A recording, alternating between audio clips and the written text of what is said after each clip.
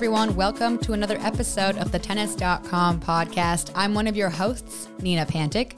I'll be joined by Irina Falcone as usual, and our special guest is doubles pro Nick Monroe. He's currently ranked inside of the top 100 in doubles and has been as high as number 253 in singles and number 30 in doubles.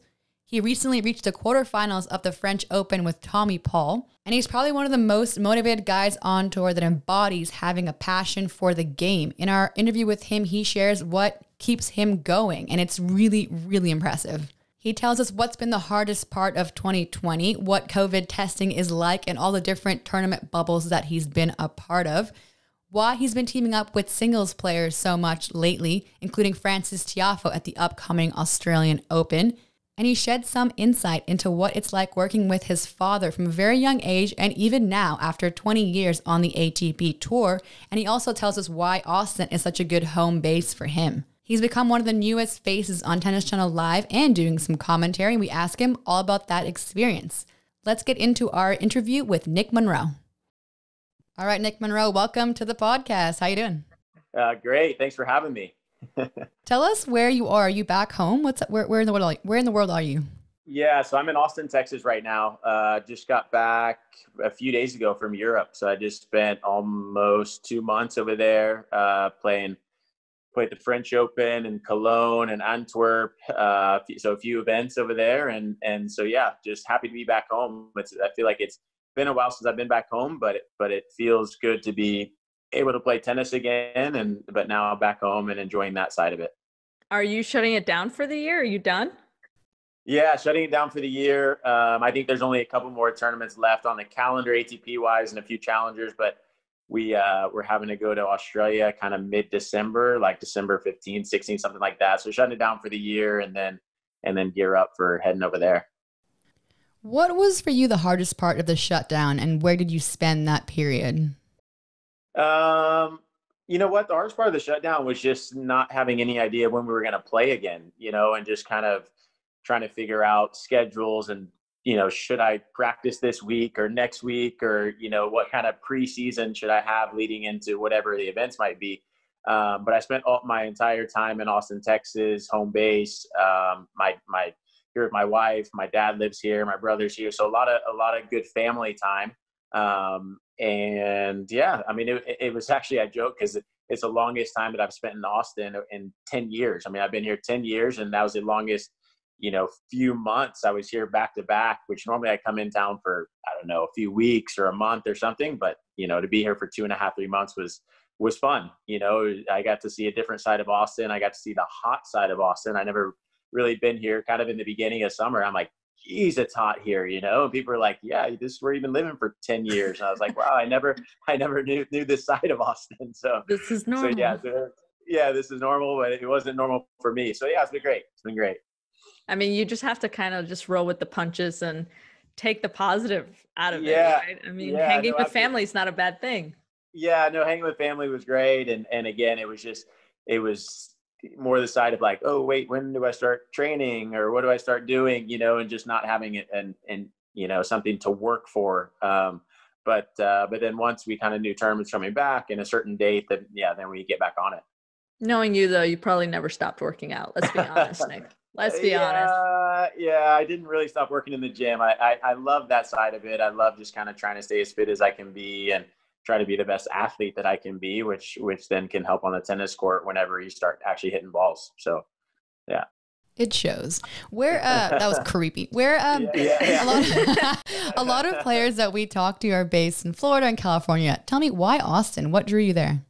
You know what? I moved here 10 years ago. There was a coach, Grant Doyle, who worked with Sam Querrey and Ryan Harrison back in the day. So Coach Grant, who I knew from a long time ago. So he was here. And so 10 years ago, I wanted to work with him. My best friend from college, Jeff Boyd, who I played tennis with at Carolina, was living here. So it kind of worked out. I was like, all right, I'll work with Grant, stay with my buddy Jeff, and I'll just kind of travel as I was doing. And yeah, so it really worked out. And I fell in love with the city, and Grant actually left after a few years, but I just fell in love with the city and stayed here ever since. So, and then next thing you know, my brother moved here about 4 years ago. My dad moved here a couple of years ago, and my mom lives in Dallas. So everyone's kind of close by. That's really cool. So who do you train with now? So now, I mean, my dad's here. So my dad coached me from 4 years old. So I'm working with him, and then a lot of the UT players are close by. I lived in downtown Austin, so UT is just a 2-minute drive away. So I hit with a lot of the guys there. And then there's some local guys I hit with, but it's great. I mean, it's great training base. I work with Lance Hooten, who worked with Andy Roddick on the fitness side of things his whole career. So Lance is my fitness trainer. He works with Major League Baseball guys. So I have a good team here. And just, yeah, I mean, I just really enjoy Austin, very laid back, and it's a great spot to be. What's that dynamic like change with your father? Because if you were young when you guys started playing, obviously you were a little kid. Now you're 38. I don't want to blow you up your spot here, but how has that changed? Because obviously you've gotten older. You're a grown man now. Yeah. You know, it's funny. I mean, obviously you go back to all the junior tournaments, and we used to drive everywhere. Like, I grew up in Oklahoma, so we drive from Oklahoma to Miami for a tournament, or Oklahoma to LA, or Oklahoma to New York. So we were making these long drives, and obviously, you know, have a great bond, player coach, you know, and father player relationship. You know, it's two different things, but we have a great bond. And obviously, you know, as I was younger, it was more about, like, we had a lot of hours on the court, 4 or 5 hours, and now it's kind of more quality than quantity, you know. And so we still put in the hours, but less hours together on court. But yeah, we just have a great relationship, and we're not really, when he comes to tournaments with me, we're not making those long drives anymore. We're flying now to some of these events. So yeah, but you know, we have fun together on the court, off the court. So yeah, it works well on both sides. We recently talked about how the dynamic of having a parent as a coach can be super great and also super not great. So I'm just curious, for the people that are listening and have either kids that they want to coach, and they're a father or a mother, right, what would you say worked for you and your dad? You know what? I mean, once we were on the court, then it became just player coach, and we were focused on the tennis, right? And as soon as we got off the court, it just became, you know, son, father, you know, and we separated those things. When we were off the court, we weren't talking tennis. Well, you need to hit your forehand better today, and you need to hit the backhand better yesterday, and whatever. So, you know, once we got off the court, it was more about, like, all right, let's watch the basketball game that's on TV, or let's, you know, do stuff other than tennis, you know. And then, okay, now we got back on the court, and then we focused on that. So just being able to separate the two dynamics of just kind of daily life and tennis life. So but again, we just had fun doing both, right? So always, when you're on the court, we're still having fun. If you're off the court, still having fun. Obviously there's ups and downs. It can be tough when you're losing, and when you're better when you're winning, but you know, that's just what makes the bond stronger. But definitely just separating tennis and off court was huge for us. That sounds like a mature dad, Nina. That's what we were wanting. We were talking about earlier. It's just, there's so much maturity that needs to happen from the parental side of things. Absolutely. Because I mean, you can see from the parent side, they just want their kids to be the best they can be, and you know, let's talk about it all the time, and you really need to work on this or that. But you know, just keep that on the tennis court, you know, and then once you get off, let's focus on other things and have fun as a family. So that's just the most important. That's awesome. You've become more of a doubles player over the years. How did you change from singles to doubles? I'm sure your father was a big part of all this, and your family and your support system, but how did you get from that? Because you were 253 in singles, and now you've been as high as 30 in doubles. How'd that go about? Yeah. So, you know, playing singles, I played singles so I was 30 years old. And in this game, I mean, basically, which is crazy to say, you don't really make money till you're top 100 in the world. And so I was 253 and playing very good tennis. I felt like, you know, like I would have a week where maybe I'd beat a guy top 100, and then maybe the next week I'd lose to a guy 400 or 500, but I still felt like I was playing very good tennis. But it's just, in this sport, it's tough to make money, you know, unless you're in the top 100 and in the ATP events and whatnot. So when I was 30, I said, you know what, let me give doubles a shot. I'd always kind of done well in doubles, but never really focused on it, where to the point where sometimes I'd be in the semis of doubles and have to pull out of a match because I want to go play singles somewhere else and whatnot. So I was like, you know what, let me really give this a shot and not be pulling out of tournaments and whatnot. And luckily I was able to find a partner kind of right away in the first challenger that I went to, and Simon Stadler from Germany. And the next thing you know, we played 2 years straight. You know, within the first year, we took each other to 50 in the world. And, you know, So that was a transition, was just trying to see, okay, how far can I get in doubles if I really focus on it? Because I knew I needed to be top 100. And the goal was to be in the Grand Slams main draw, because that's, as a little kid, you watch Wimbledon and French Open and Australia, you watch those tournaments. And so I wanted to be in those tournaments consistently, as well as the ATP events where with my singles ranking at 250, I wasn't really able to get into the slams and able to get in the ATP events. It was just kind of very sporadic getting into qualifying of singles. And so I just kind of wanted to give it a good shot. You know, in juniors, I was always top 3 in the country in doubles with my partner, Travis Rettenmeyer. He's from California. And so anyways, I knew I could play well, but just want to give it a shot. So that's how it started. Global pandemic aside, what is job security like when you're focused on doubles? Do you feel like year in, year out, you're able to provide and be stable and confident in what you're doing always? Or is there like sometimes you're like, I should be out of this? No, I mean, no, again, it's one of those things where as long as you're kind of, you know, enjoying what you're doing, but as long as you're kind of in the ATP events and in the Grand Slams, that's where the money is, you know? And so for doubles, yeah, I mean, you got to be in the top 100. That's kind of a good marker. And then you can get in those big tournaments, and that's what will help support your family and whatnot. But again, if you get kicked out of the top 100 or you're 150 and you're coming up, I mean, that's everyone, it just takes time, right? Like if you don't go up immediately, it takes time to keep pushing. And you just got to believe in yourself, keep working hard, and, you know, you can do it. Everyone can do it. You know, if you just keep pushing. Hi, everyone. You're tuning in to an episode of the Tennis.com podcast with pro Nick Monroe. He's sharing what keeps him motivated day in and day out after almost 20 years on the tour. Keep listening for more. You're 38 years old, which is incredible to be where you're at. I mean, you see players, we've seen it now more often that, you know, the longevity of the game is just so much longer. Has there ever been a time where you're like, wow, I just want to keep playing until I'm like 45 years old? Or has there been moments during, even before the pandemic, where you're like, okay, I want to put the rackets down? Not once. I mean, it's one of those things where I've always told myself I want to play until the wheels fall off. You know, I've talked to a lot of former players, a lot of former top doubles players, former top singles players. And I asked them, hey, what's your biggest regret? I like to pick the brain of some of the former guys, and 99% of them say, hey man, play as long as you can. You're able to travel the world. You're able to hit a yellow ball over a net and call that your job. You know, like you have plenty of time the rest of your life to do whatever it is you want to do. But the fact that you're able to travel the world and play a sport, they're like, keep going as long as you can, as long as you enjoy it. And for me, like I enjoy running on the track. I enjoy being in the gym, trying to become the best athlete I can be. I enjoy being on the court as many hours I need to be. Like for my game, I'm not the most talented guy, so I love putting in the reps. I know I need to put in the reps, and I enjoy that. And so yeah, it has still to this day hasn't even crossed my mind of wanting to put up the rackets, just because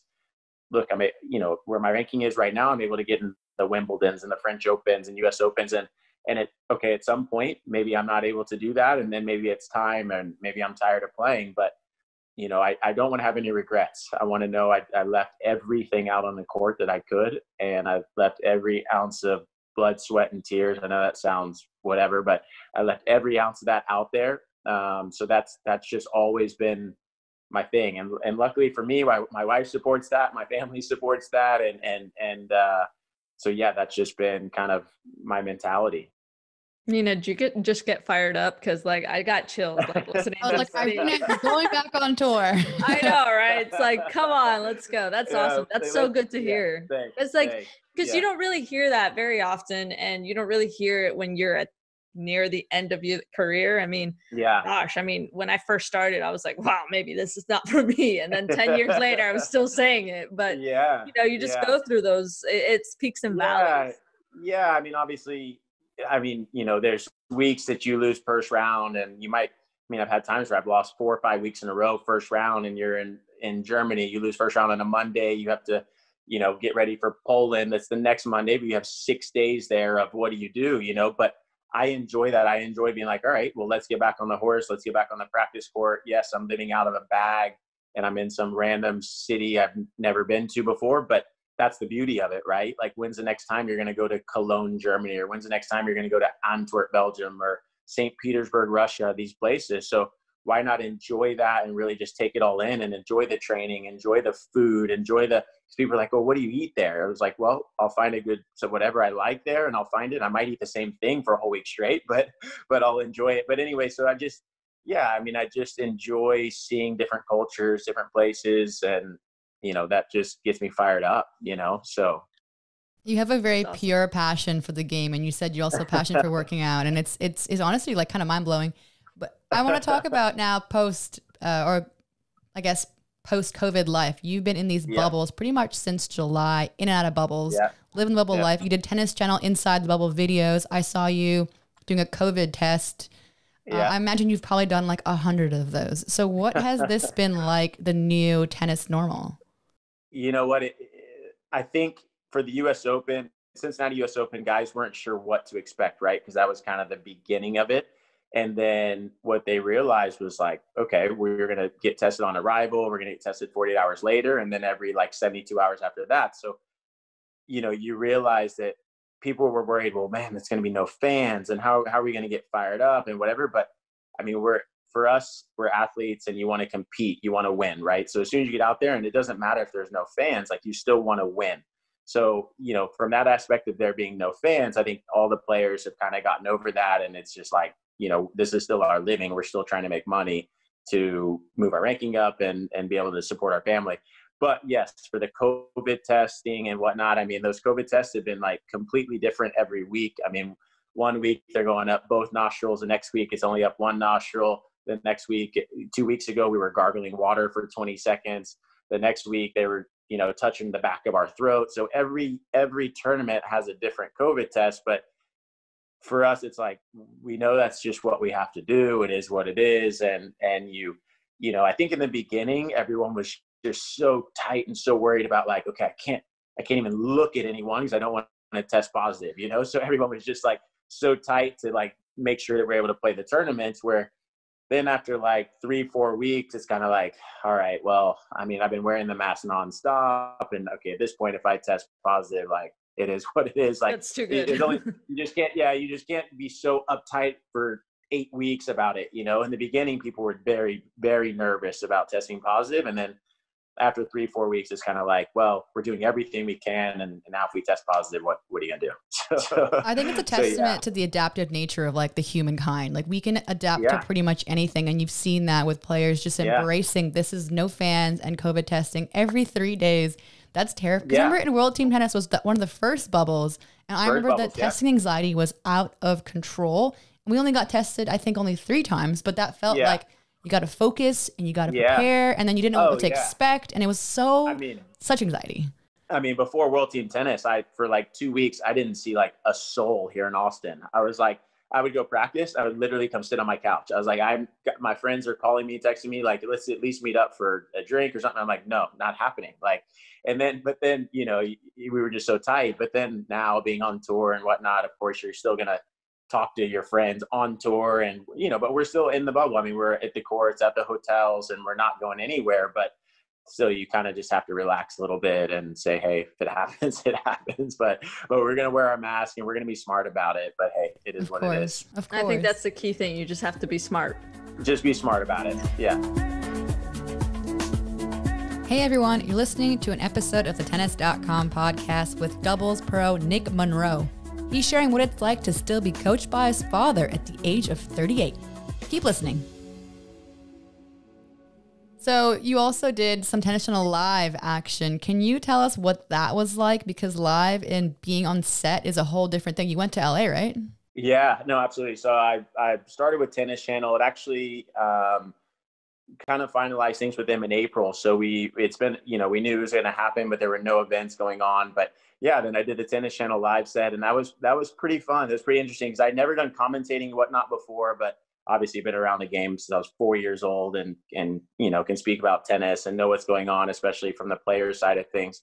And yeah, my first day with Tennis Channel was commentating the kids pool men's singles final and then being on set like right after. And so, yeah, I mean, that first being on set was a little nerve wracking, just kind of not knowing what to expect. But I mean, they prepare you and they let you know kind of what questions are coming and this kind of stuff. So it was definitely a lot of fun. Did that for an entire week, the Rome event. And then now I'm going back to LA on Sunday to do the Paris Masters event as well. And we'll be doing Tennis Channel Live. So it's a lot of fun. It's a great crew. You learn a lot from people like Mary Carrillo, Ted Robinson, obviously Paul Anico, Lindsay Davenport, Tracy Austin. They've been doing this stuff for years, and so to learn from them is quite amazing for me. And so I'm excited to go back next week and then, keep on following things up leading into next year. So you say that you learned so much from the legends. What's the biggest takeaway? You know what? I mean, it's funny, like working with Mary Carrillo was one of my favorite things. We love her. We're a big fan. Yeah. So we're commentating the Rome event, and being in LA, we're having to get to the studio at 1 a.m.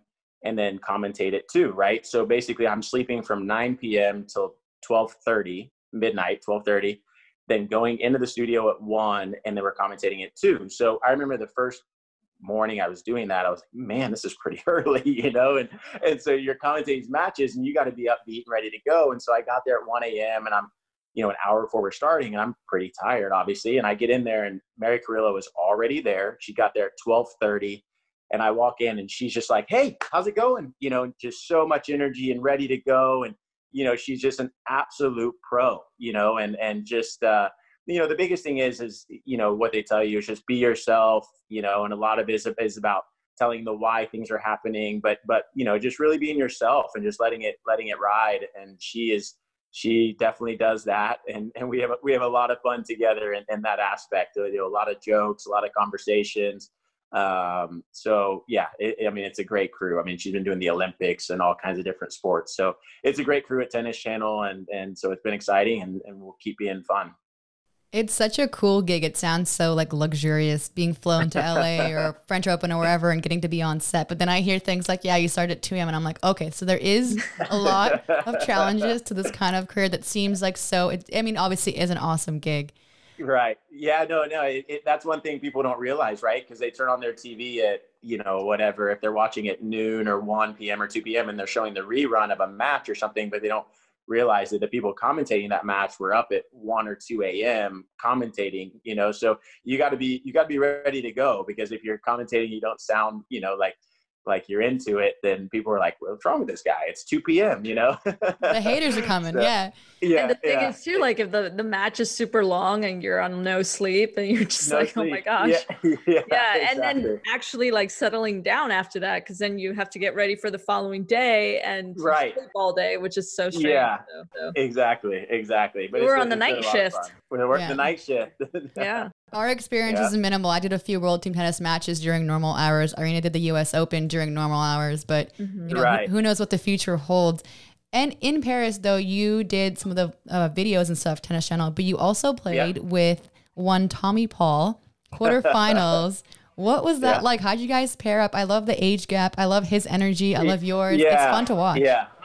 So that was interesting. So, I mean, Tommy and I have known each other for a little while, and so there at World Team Tennis was kind of how we started talking about it. Like the third day that we were there, I was like, Tommy, you want to play doubles in Paris? And he was like, yeah, man, for sure. And we'd never played doubles before. We'd never, but it was kind of one of those things where, we have great energy when we're together. And so it was like, yeah, why not? Let's just give it a shot. And so that was our first time playing, was there at Roland Garros.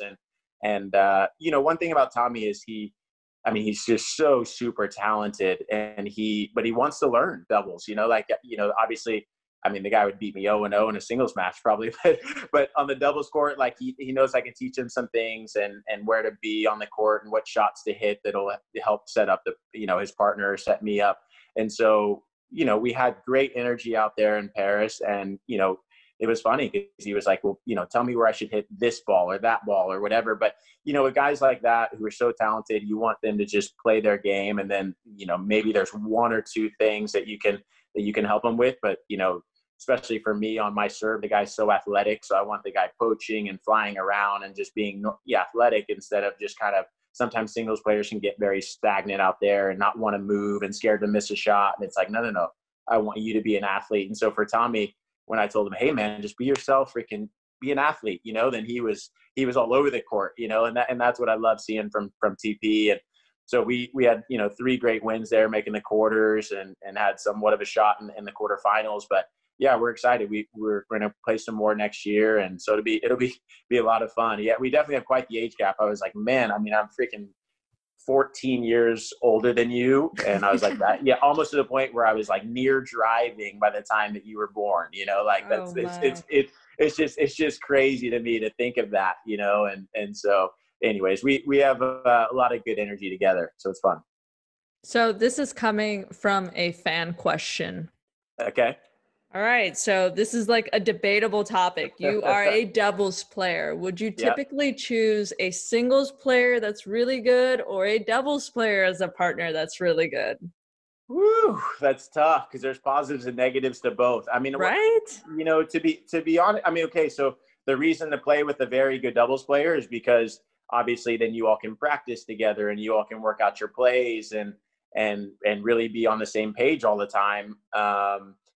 And then on the singles player side of things, whether it's a Jack Sock or a Donald Young or a Tommy Paul, sometimes they can take the racket out of the opponent's hand, right? So with Jack, he can hit an unbelievable return that, as doubles players, we're like, how did the guy hit that? Or whatever, and so same with Tommy. I mean, and so what I come to say, like, I really enjoy playing with singles players because I can let them kind of do what they do and set them up in ways to the Tennis Sandgrens, the Donald Youngs, the Tommy Pauls. They have such big forehands, so I can set up the ball to where they have to get a lot of forehands, and so anyways, I've kind of transitioned into really enjoying playing with a lot of singles players, and just trying to be able to set them up and then help teach them how to set me up, and so, yeah, for this Australian Open, I'll be playing with Francis Tiafoe coming up next year. And so, that'll be another fun, interesting way to try to set him up and make him the best player that he can be on the doubles court, and so, yeah. And then when you play with singles players, from my standpoint, then I focus on myself, on becoming a better player in practice. I'm not able to practice with Francis or Tommy every day like you would your normal doubles partner, but I'm able to focus on the things I need to focus on in practice, with my coach or with other guys, like more serves, more returns, more things. Like I can just focus on myself and becoming a better player, which then will help out any team that you're on, whether you're with a doubles player or a singles player. All that stuff you work on will help. So I would say, would I prefer, this is a trick question, I guess I'll say singles player. For right now, since I'm going mostly singles players, I'm going to stick with it. All right. You're like the doubles guru of American tennis. Yeah. Leading these children onto the courts and teaching them your ways. Exactly. Taking the 24-year-olds of Francis Tiafoe and Tommy Paul, showing them a few things. Yeah. I feel like you need someone always. And I think also on your singles comment earlier, have you noticed that having a top singles player as a partner has boosted the popularity of doubles? The more eyeballs will be on someone like a Tiafoe, not just because you're partnered with them. Obviously, you're gonna mesh together perfectly. But is it because singles players are playing a little more doubles? We're getting a little bit more action now. Yeah, I mean, I think that's definitely going to put more eyeballs on doubles. I mean, I played with Benoit Paire a couple of weeks ago, and I had like some of my friends being like, "Oh, you're playing with Benoit," and so obviously, I mean, they follow me, but the fact that you're playing with a Benoit or a Francis, that puts more eyes on the doubles, and sure, that's what we've been wanting. I mean, we want more doubles on TV. I think fans really enjoy doubles. So. Yeah, the more singles guys that can play and enjoy playing, the better it is for the game, and it only makes, as doubles players, only makes us better too, because we have to become better players to be able to hang with the singles players from the baseline and adjust to their pace and different things like that. So it just helps the game evolve, and I think for fans, they really enjoy watching the singles guys play. I can see that. And it sounds like you have a pretty clear plan of what you're going to do next, preparing for Australia, right, 2021. Do you know roughly like what your schedule looks like in tournaments and tennis channel? All of that's kind of balanced. How many months in advance do you even have an idea? Well, I mean, right now we don't have a schedule at all for the ATP event. I mean, or ATP events. They haven't given us anything. We know that we need to be in Australia kind of mid-January, December 15, 16. ATP Cup, I guess, is still not sure of happening. And then yeah, and then there's going to be a couple events leading into Australian Open. But other than that, we just don't know much. I mean, we don't know really anything other past January, and we don't even really know which events are leading into Australian Open, you know, like if Auckland's going to happen or if it's Brisbane, Sydney, like we don't really know anything. We just know we need to be in Australia around that time and then see what events pop up on the challenger schedule or what it might be, you know, but again, at least we know that Australian Open will happen. So at least we have something that we're training for. And then leading up to it, then we'll be ready for it. But yeah, so, and then with Tennis Channel, I mean, I'm excited to keep going with them and just, you know, and filling in when I can with the events, you know, and again, if I'm not able to be in LA, things like that, it's been really cool to be able to show the behind the scenes of what the players are going through and the locker rooms and the COVID test and all that kind of stuff. And so, you know, I'll be able to show that at Australian Open as well for the fans for the Tennis Channel. Also be great. You're going to do fantastic. We look forward to seeing you and Francis play. I'm sure that you guys are just going to be phenomenal on court. A couple athletes out there. I think, I mean, like you said, I think you guys are going to mesh well because you get along off the court, and that's just so important. Exactly. And, you know, a lot of people always think like, oh, the best player and the second best player, they're going to play doubles together and it's going to be great. It's not always the case. That's not how it happens. Yeah. So it seems as though you have probably figured out by now what works for you. So we wish you the best of luck, and just keep rolling with the punches and have to adapt as, you know, as whatever we get. You just have to adapt with whatever happens next year. So thank you so much for taking the time. Yeah, thanks guys. I really appreciate you guys having me on, and you know, this is awesome. So I really appreciate you guys having me. Awesome. Thanks, Nick. Thanks. From the Tennis Channel Podcast Network, this has been the Tennis.com podcast. Be sure to subscribe to stay caught up. We're available on Apple Podcasts, Spotify, and every major listening app, as well as tennis.com/podcasts. You can also see the videos of our episodes on Tennis Channel's YouTube page and Tennis.com's Facebook page. We're your hosts, Nina Pantic and Irina Falcone. We'd like to thank our team, editor and audio designer and video editor Christina Koseva, producers Alexa March and Sean O'Malley, and executive producers Shelby Coleman, Kyle Einhorn, and Andy Chu.